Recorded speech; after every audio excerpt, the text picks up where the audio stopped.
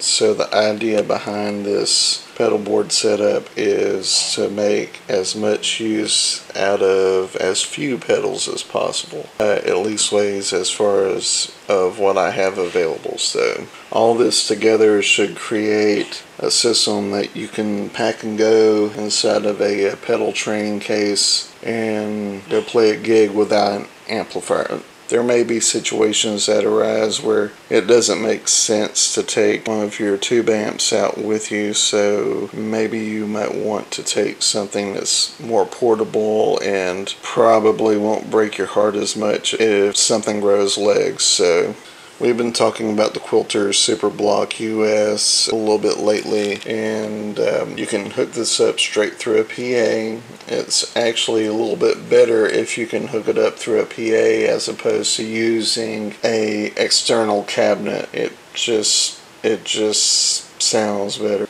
In this setup, from here you would go into either your mixer or directly into a powered speaker, depending on how light you want to pack. We're going to be using, for this example, the Keeley Dark Side, the Electro Harmonix Crayon for your overdrive, the mini C-4 Compression by Mosky,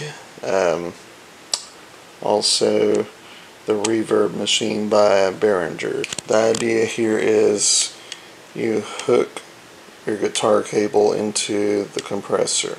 You send your signal out into your overdrive, and then you feed this into your Keeley Dark Side. So the reason why I'm using the Keeley Dark Side for this is it has a fuzz section which creates a good distortion. You've got your flange, you've got your phase, and you also have delay. So you can get your chorus effects through this, you can get delay, you can get your distortion, do all that with one pedal, and it sounds amazing. This is marketed as a pedal to make you sound like David Gilmour, but you can get an awesome Guns N' Roses tone out of this. You can get a good Slash tone out of this. There's a lot of great tones that you can get out of this one pedal. You can use this even for CCM. You can use this as both a dirty overdrive and as a transparent overdrive. And of course, compression is always great. And this is really a great reverb. So I've dialed in a really good setting that you can get a lot of options out of this one setup. We're going to hook it up into a powered speaker, and we shall return with some sound samples. Alright, so let's turn on the compression. The reverb's already on.